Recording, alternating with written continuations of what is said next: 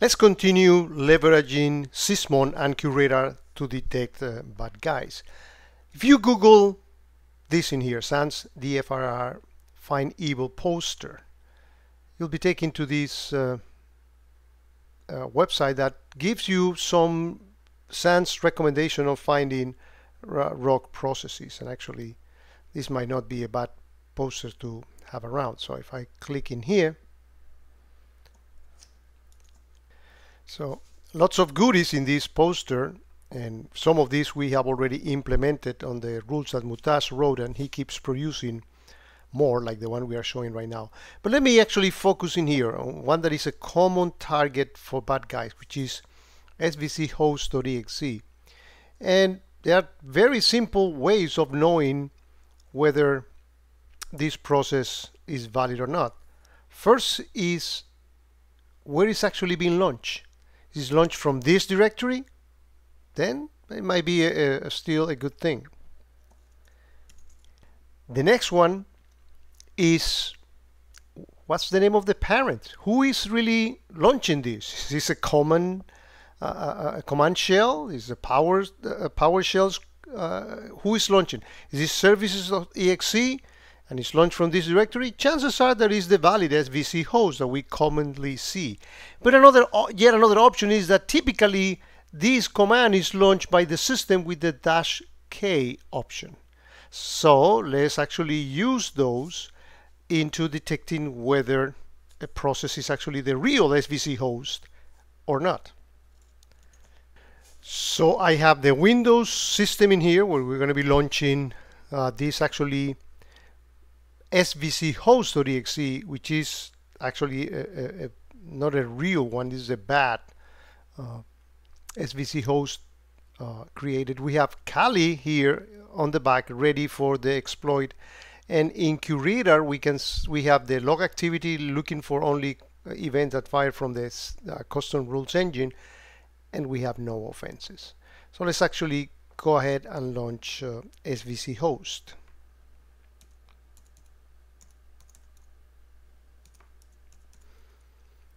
Oops.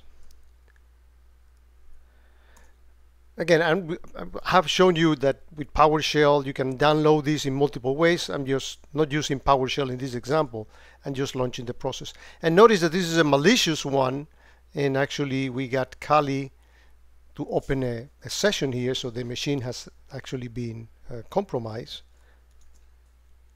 And we actually got several events that fire on this. Let's analyze them in lieu of this new rule that Mutas created. If we switch to offenses tab, we see that Curator fire just one offense, but actually has combined all these events. So these are all the things that I had detected. So let's actually take a look at the rules so we can see the new intelligence that has been put in here. Let's take a look at this one. Suspicious SVC host process detected. So this one actually begins by, is this a Windows log? If yes, then is this a process create? And that's these two process IDs that can be fired when the process gets created. And also, is this SVC host? Yes, it is. Well, if the process command line is not available, I mean there's something, and it does not match the -k. Remember that in the poster it says that SVC host is only launched with the -k option. Then that's why this rule actually fired. Let's actually go to this particular rule, and this is actually a very interesting one. What Mutas did is he created a setup map or a data structure in which it puts the name of the executable as well as the parent relationship. So in this particular case, he's actually checking on that reference map, and this is a reference map that you can change and add your own processes that you want to verify. They don't have to be just the Microsoft processes that he put in here, but it can be anything that you want to add. It's actually mapping whether the parent process is the valid one or not. And let's actually take a look at this other rule that fire. Starts as very similar, Windows log, the process, and now it's looking at that reference map to see whether the path where the process was launched is the expected one. As you see, this is a simple way of matching those recommendations on that poster. It's very unlikely that anyone can escape this detection mechanism. The other rule that we had is a rule that we show in the previous use cases that refers to a sensitive program of DLL launch.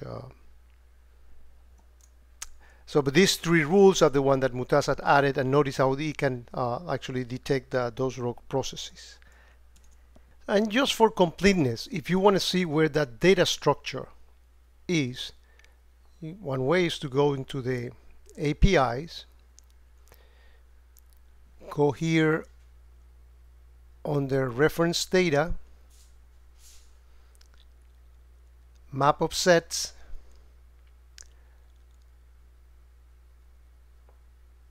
and you can actually execute this to get the name of all the reference set. This is a clean system, so it has very little information. So for example, this one, the one that does the parent process map to process path. So I'm going to take this and I'm going to copy it. I'm going to go down here under the name and I'm going to put that value here.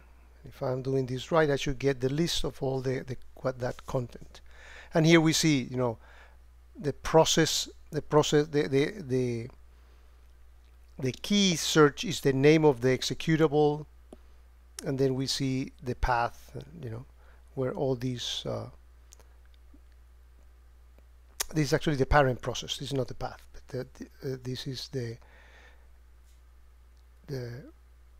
content, and this is how you can actually go ahead and add to this table the components that you may want to add in your system. Say that you have a critical application and you want to make sure that critical application is only launched from this particular process and the parent. You can replicate and expand what Mutaz has created here in your very own environment.